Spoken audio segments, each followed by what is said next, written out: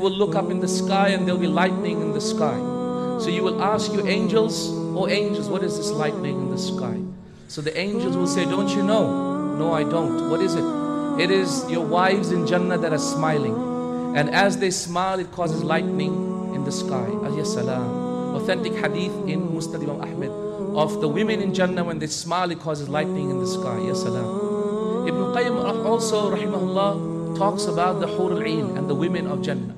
He talks about the Hur al-Ain and he says, if the Hur al-Teen, if the women of this world can be so beautiful, made from clay, imagine the essence of the Hur al-Ain when their essence is saffron. They're made from saffron. They're not made from dirt. And if women can be beautiful, made from dirt, imagine the essence of the women when they're made from saffron.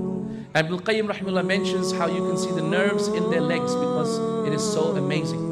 He talks about their body, talks about their beauty, talks about their music, talks about them singing to their husbands, talks about how beautiful they are and how amazing they are and the fragrance that they have. He talks about the energy Allah will give you to sleep with your wives. He talks about how there is no sleep in Jannah at all. He talks about how there is no beard in Jannah. He talks about how women will have no hijab in Jannah. So hijab is only for you in this world. In the authentic narration, Aisha radiallahu anha had a group of women who was passing by who had beautified themselves excessively. And when she passed by in front of him, Aisha was covered up completely in black.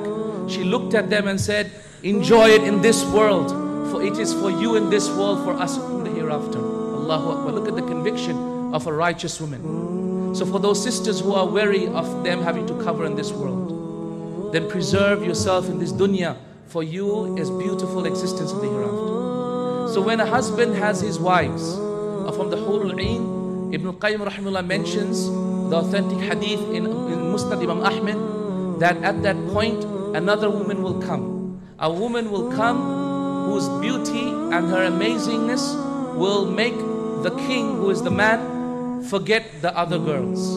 Who is this woman? This woman is the woman of this dunya, his wife in this world. So his wife in this world will be the princess of the Hur al-Ain. And Ibn Qayyim says, does the king ever think about his servants when in the presence of the princess? He doesn't. So his wives in this world will be given far more beauty. Then he explains why. He says the Hur al-Ain never ever went through the difficulties the women of this world went through.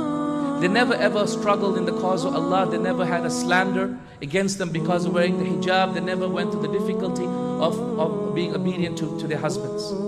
So why should they not be more beautiful than the Hur al-Ain? Amazing Allah.